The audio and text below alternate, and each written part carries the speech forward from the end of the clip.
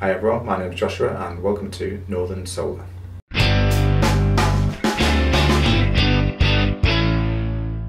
So August has come and gone in a flash and we're here now in just the early part of September. In this video we're going to look at all the production, facts and figures and everything from August 2022 from our array here on our roof in Cheshire. A little recap, we've got an 8 kilowatt array split between the east and west roofs of our house. So we've got 4 kilowatts facing east, 4 kilowatts facing west. They're connected into an SE6000 SolarEdge inverter, and then we've got 2 Growatt batteries connected to a Growatt SPA 3000 inverter, which gives us a total storage of 13 kilowatt hours. We're also going to look at the payback period for our system. I did look at this a while ago, but now that the new price cap's been announced, it's definitely worth taking another look to see how that affects our payback period. And if you do stick around to the end of the video, we've got some news about our tariffs and our energy supplier and how we're going to manage that moving forwards. So without further ado, let's jump into the figures. So here you can see the production for the month of August. This is the data from the SolarEdge app, and as you can see the first half of the month was pretty spectacular. This was another heat wave in the UK, so we had really consistent high numbers, averaging around 35 to 40 each day at the beginning of the month. This isn't quite as high as the peak we had earlier in the year when we were getting over 50 kilowatts in some days. But I put that down to the higher temperature and the solar panels not being quite as efficient at those temperatures. As you can see, the second half of the month wasn't quite as productive. Still pretty good, averaging around 20-25, but overall not as good as the first half. The highest day we had was 43.4, and then the lowest day was 14.8. Our total production for August was 957.5 kilowatt hours, giving us an average of 30.9 kilowatt hours per day. So moving on to production, consumption, export and all that. So you can see 958 units produced. We exported 533 of those to the grid, which meant we had a self-consumption in the house of 425 kilowatt hours. We did consume 102.6 kilowatt hours from the grid. As you can see, 98.3 of those were during the off-peak period, charging the car overnight. That gives us a total consumption for the month of August of 527.6 kilowatt hours. If you look at our total solar production, you can see we consumed 44% of what we produced and exported 55%. And then if you look at our total usage, around 80% was from the solar and around 20% from the grid. So obviously the most important bit, the financials.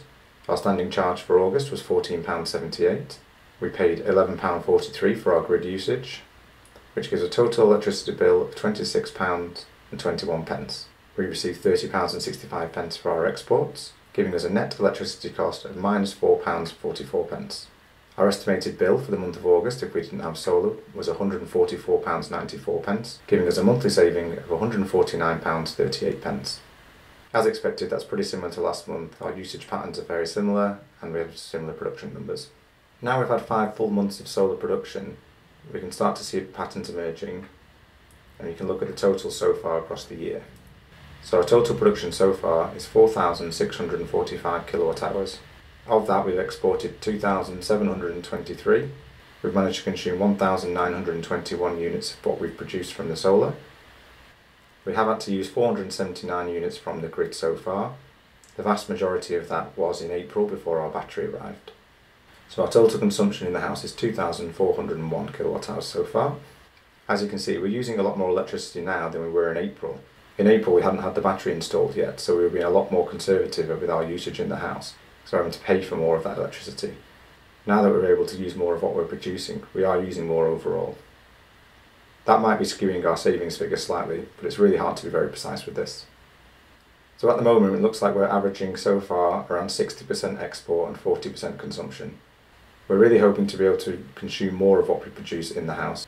What we're hoping to do next year is to install a hot water tank with an immersion heater, and that will therefore help us export less and use more of that in the house again. As you can see, we're averaging about 80% of our electricity coming from the solar panels and the battery, and only 20% from the grid. Our monthly savings have been fairly consistent, especially over the last few months we've had very similar production figures and very similar usage. So far, after 5 months, our savings are around £669, so pretty good so far. So this is the payback calculator. I have gone into this in a previous video, and there'll be a link in the description for you to download the spreadsheet in case you want to use it yourself. So with the new price cap being announced and the new import rate being 52p, it really has improved our payback period a lot. Originally we were around 8 or 9 years, but now as you can see the payback period is 5 years. One of the assumptions that I've updated also is our system production. We were originally looking at 5,000 units per year, but given the production we've had so far, I think the estimate is going to be a lot closer to 6,000 per year.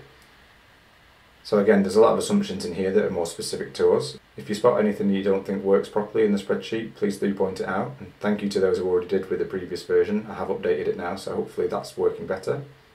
It's hard to be very accurate with this. It's obviously based on a lot of assumptions, but hopefully it'll give you a good idea of how long a solar system would take to pay itself off. So just under £150 saved again this month, and now we're at about a 5-year payback. Still got to say, are solar panels worth it? Yes, most definitely yes. So as you probably saw on the thumbnail for this video, the other question we're looking at is it time to switch? Our tariff of bulb has been really good. We were getting 7.5 pence to export to the grid and 10 pence in our off-peak time. But now moving into autumn and winter, we're not going to be exporting anywhere near as much, and we are going to need to use a lot more off-peak to charge the car and to charge the home battery. So therefore we're going to move over to Octopus. Now with Octopus we'll get 7.5 pence off peak, but we'll only get 4.1 pence for our exports. If anyone is considering moving to Octopus, you can use our referral link in the description below. It'll give you £50 credit on your bill, and we'll get £50 also.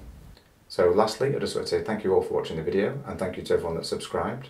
If you have any suggestions of things you'd like to see in future videos, please put them in the comments below. I am planning to do another video in September, which will answer a lot of the questions that people have been asking. I'm going to compile a list of frequently asked questions and try and give out the information on a video.